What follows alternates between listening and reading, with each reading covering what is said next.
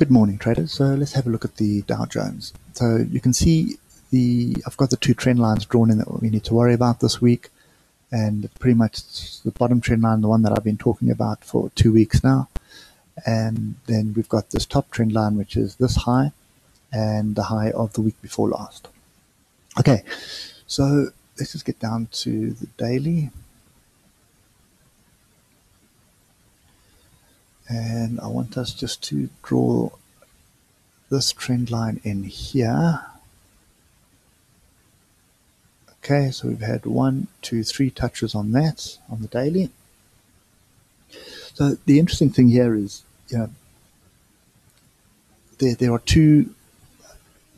How do I put it? There are so many patterns at play here, and now the objective that we need to look at is which one is got the higher probability. So that's our objective. So if you look at it at first glance, you can see we've been going sideways for 2 weeks. Okay, so and that is pretty much your range. So we're ranging.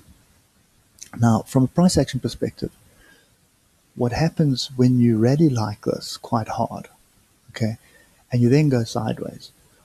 What normally happens, okay, so the higher probability trade out of this kind of pattern is a break to the upside, okay? And if it does break the upside, then we pretty much travel the distance that we traveled here, we travel up.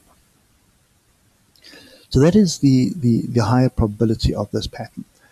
The only time that this starts to become wobbly or shaky is when we start heading to 20 candles or more in this pattern.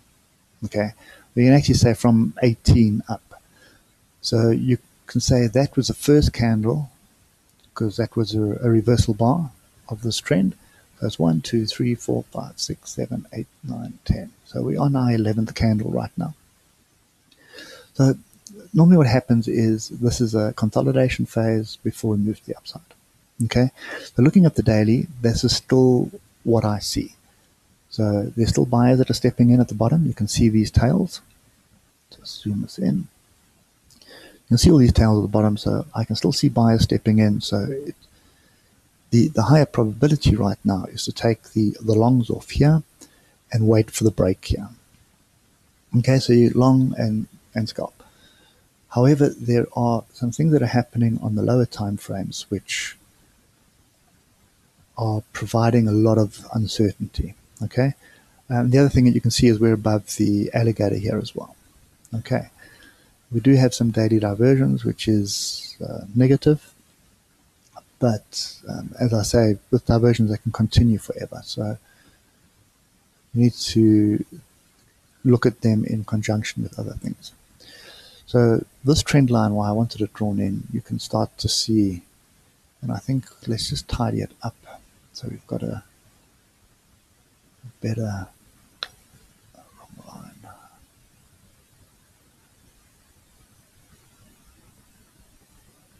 We can do that and that. Okay, so we've pretty much had 1, 2, 3 touches, and just look at the pattern of the 3 touches. So touch, immediately buyer step in, touch, buyer step in, touch, buyer step in. Okay, so we've got inside bar, inside bar, inside bar. So this is a pretty well-defined trend line for me. However,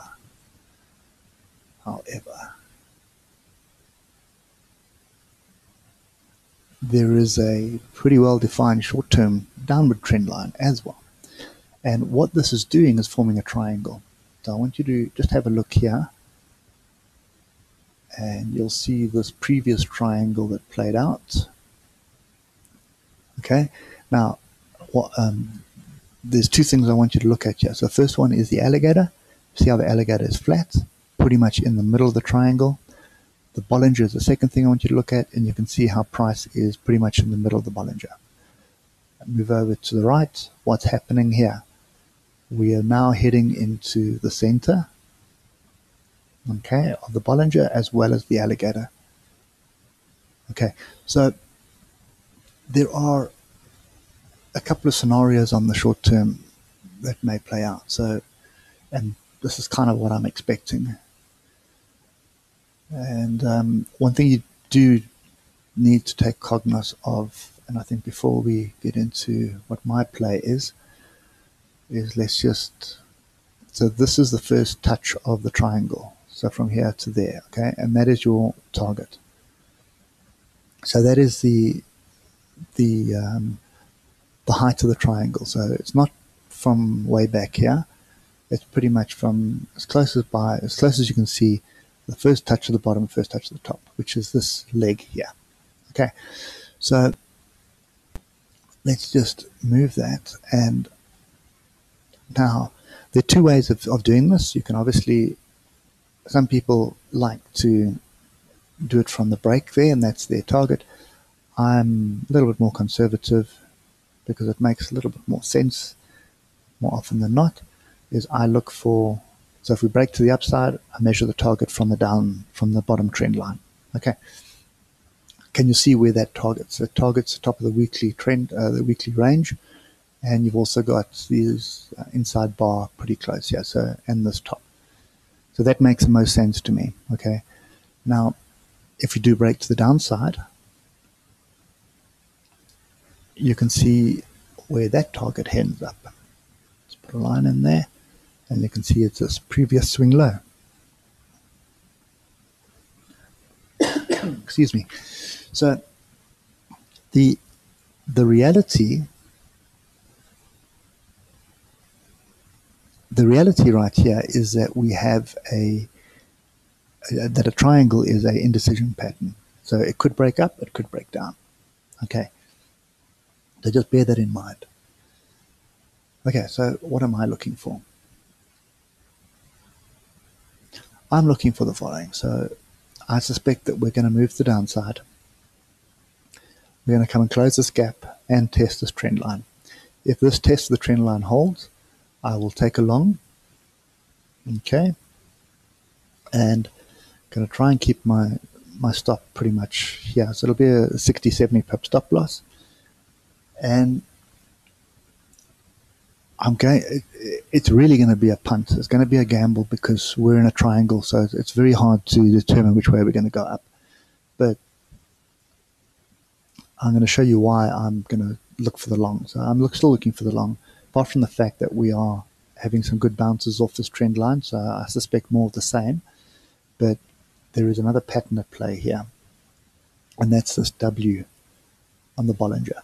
So you can see how we've closed below the Bollinger here, and then we closed inside the Bollinger. So move down, up, and then down. That is a Bollinger W reversal. Okay, so pretty much that. And if we move that rectangle to the top there, okay, remember the triangle target was there. Look where the W target is, same area. Okay, so I've got two potential targets here, so that's why my bias is still to the upside. Okay, so really going to wait for a pullback onto this trend line, and what you will see is on the 15-minute, you will see a touch of the trend line, and immediately you'll get an inside bar. If you get this kind of pattern or this kind of pattern, then definitely in and trade it to the upside. But then you're going to need to watch this area here. You may just have to take profit at this area because it could come down, go up, down, up, down, up, down all day. Okay, so that's kind of my play on the Dow, and I hope it helps, and I'll catch you later.